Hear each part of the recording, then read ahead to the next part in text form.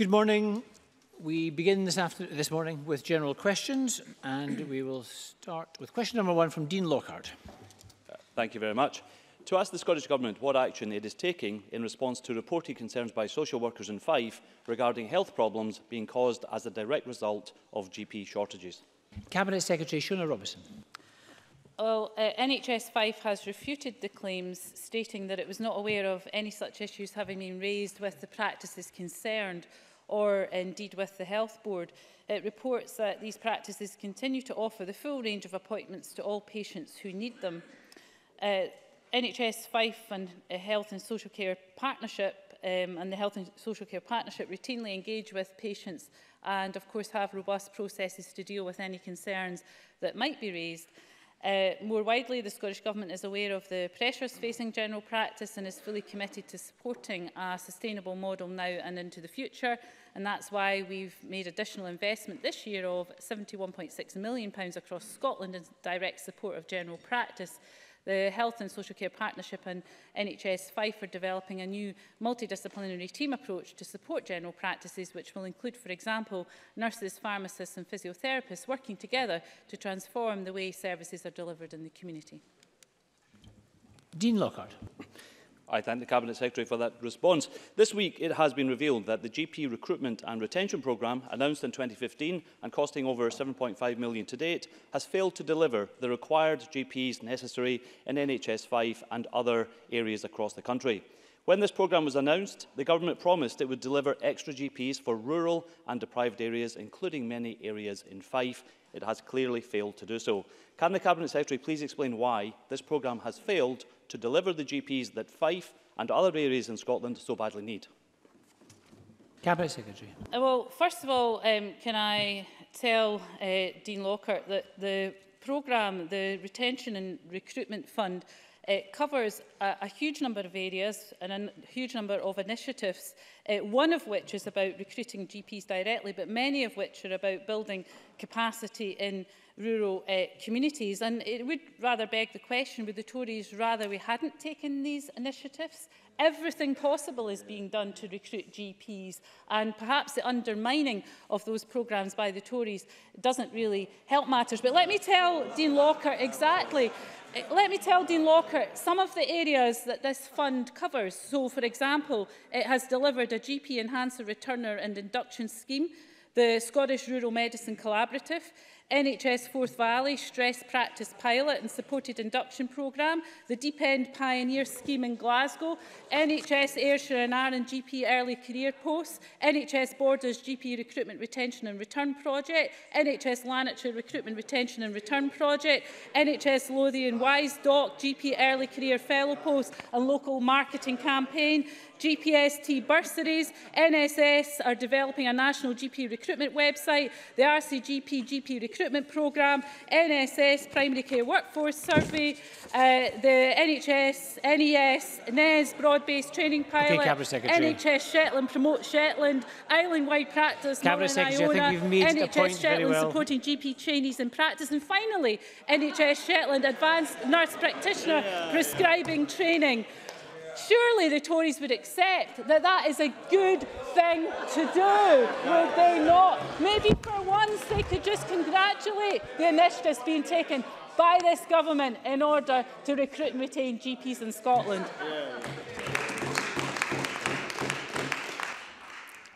The Minister made a point very well. I wonder if she could be briefer in subsequent answers. Claire, thank you. Claire Hawkey. Thank you, Presiding Officer. Does the Cabinet Secretary welcome that Jeremy Hunt is now following Scotland's lead and has announced that they will develop a national workforce plan for NHS England, as the Scottish Government has? Cabinet Secretary. Well, in reply, isn't it interesting that after all we've heard about national workforce planning from certain quarters in this chamber, that Jeremy Hunt is finally getting round to developing his own workforce plan for NHS England. And let me put on record, I am very happy to help Jeremy Hunt in the development of that national workforce plan. And in fact, we'll be offering him and sharing with him the work that we have undertaken in developing and delivering our own national workforce plan. But perhaps the Tories in this chamber will reflect, perhaps they need to get their own house in order. order first before coming here and telling us what to do. And Neil Findlay. Straight question, straight answer required. How many additional GPs were recruited in Lothian as a result of the £2 million fund?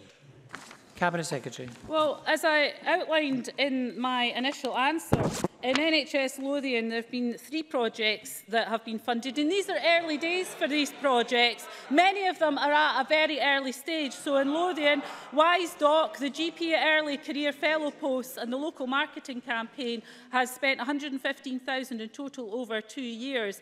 And of course, these things are at an early stage, and we would expect all of the projects to come to fruition over the course of the next few months, and will deliver what is required.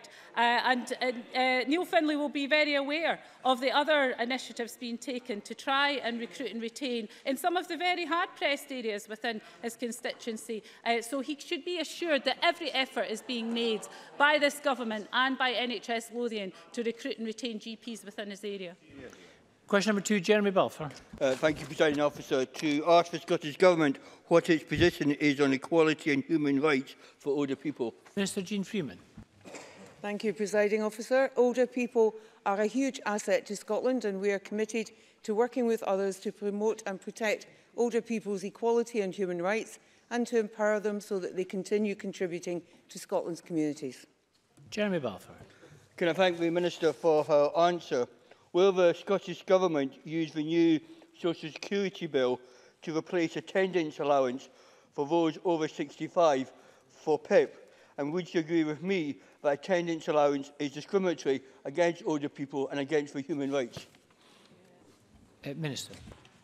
Thank you, Presiding Officer. I thank the member for his supplementary question.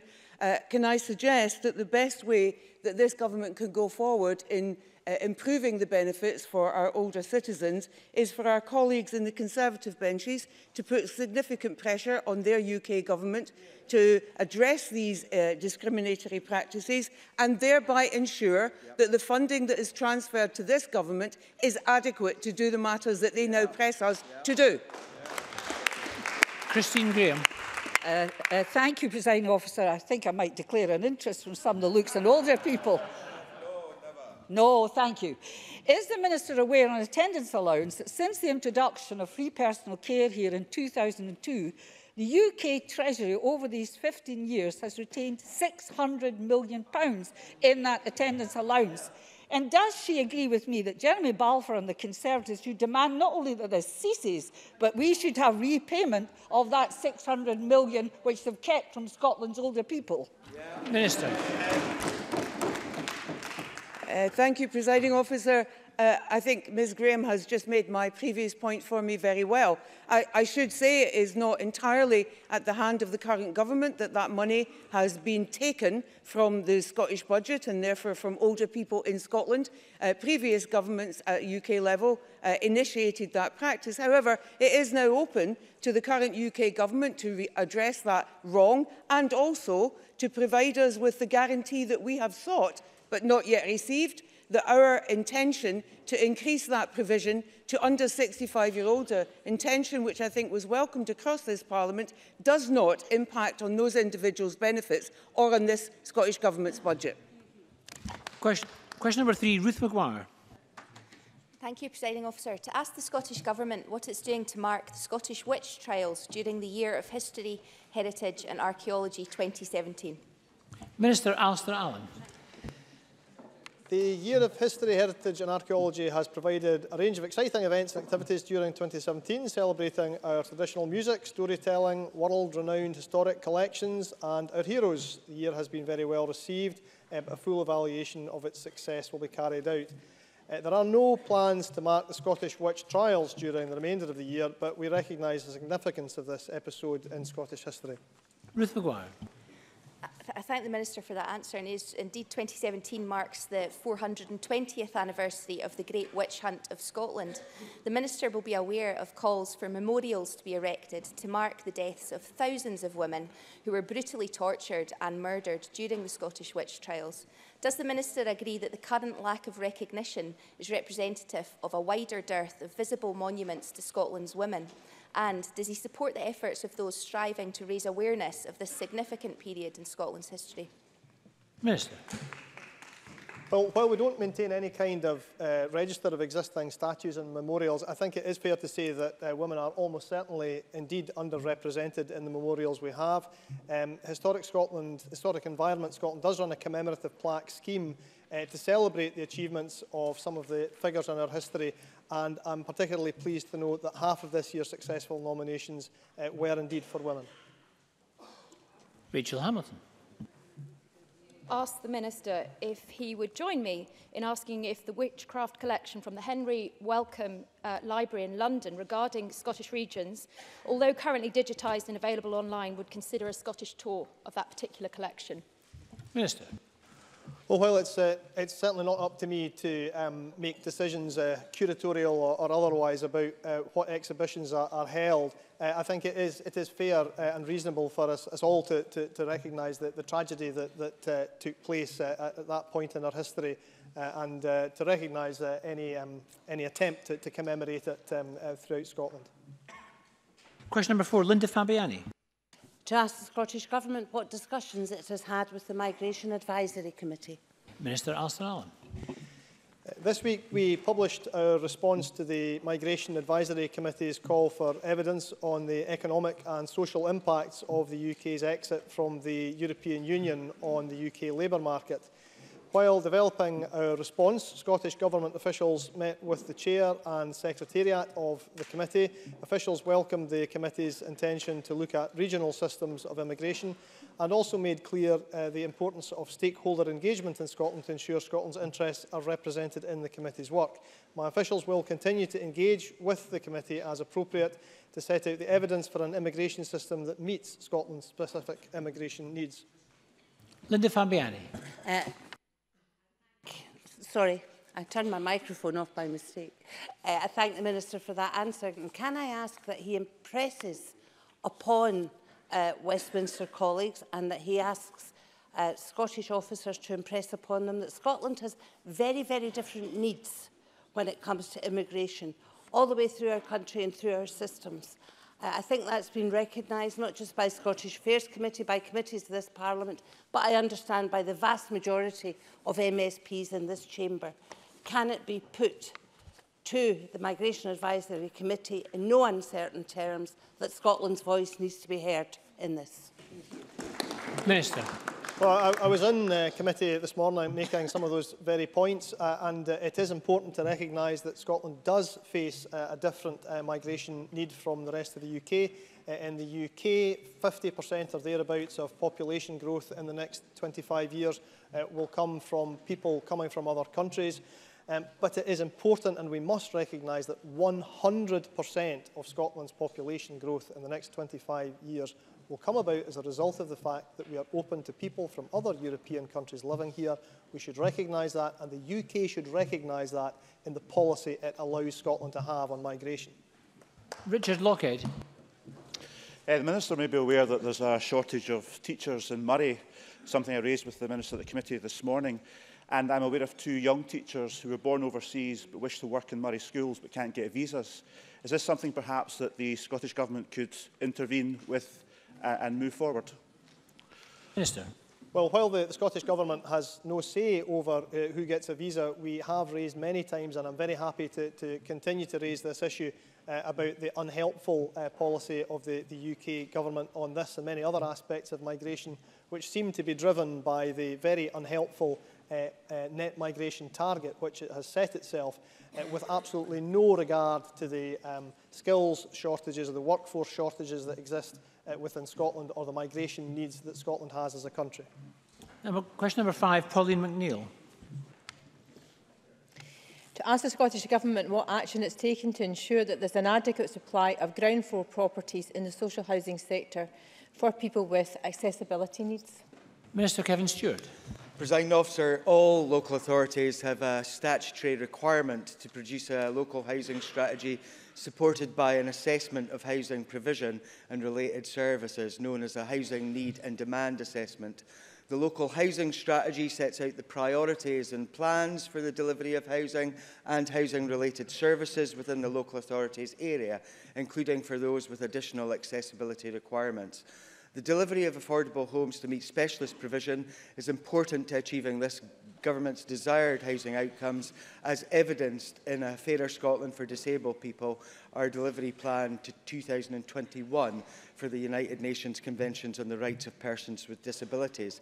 This plan states that we will work with local authorities, disabled people and other stakeholders to ensure that every council sets a realistic target within its local housing strategy for the delivery of wheelchair-accessible housing across all tenures, and that reports annually on progress. Pauline McNeill. According to Inclusion Scotland, 14% of households in Scotland include someone who uses a wheelchair or a mobility aid, yet only 0.5% of local authority and housing associations are accessible to wheelchairs. Indeed, there is an estimated 17,000 wheelchair users in Scotland. I'm also struck by the number of people who come to my surgery, and I'm sure I'm not alone, that for health reasons are unable to easily do everyday things because they're trapped in their homes.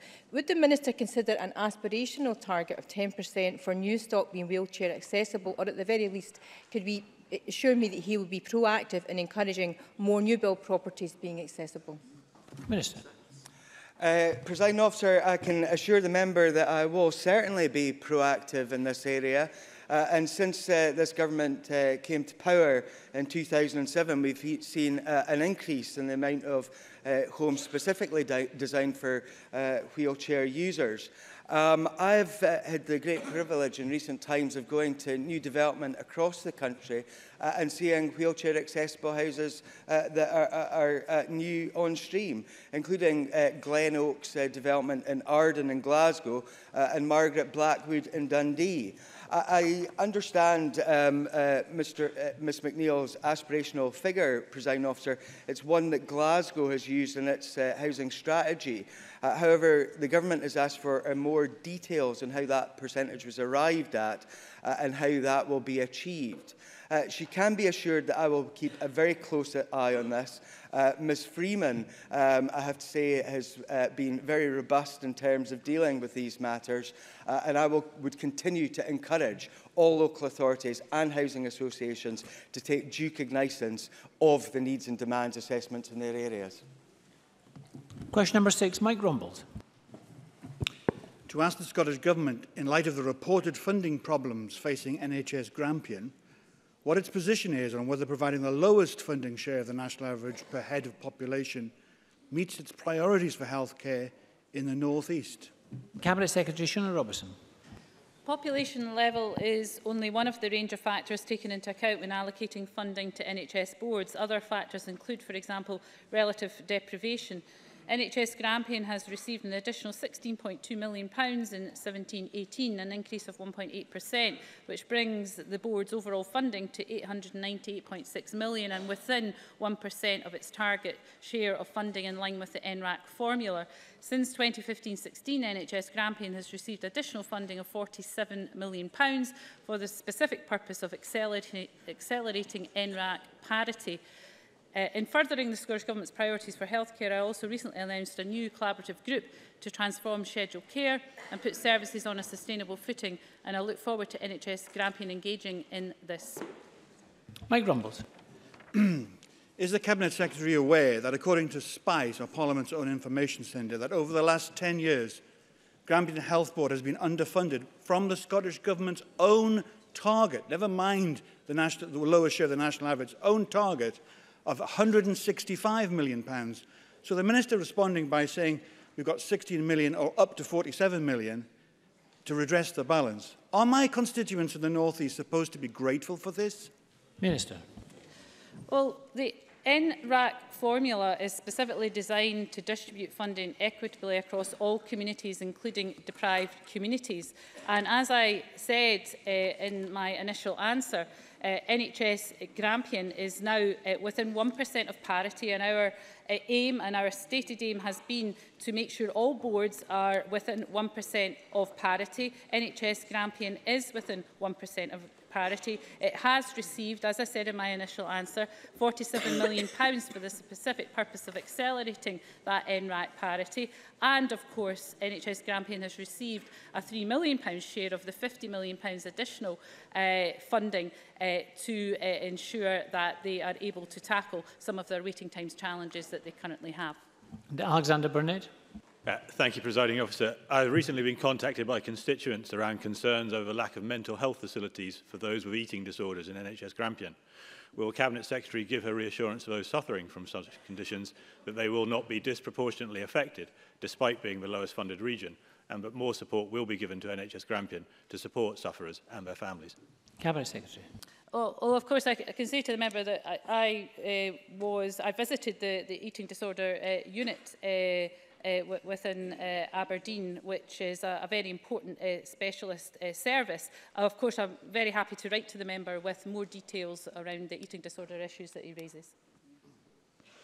Thank you. We turn now to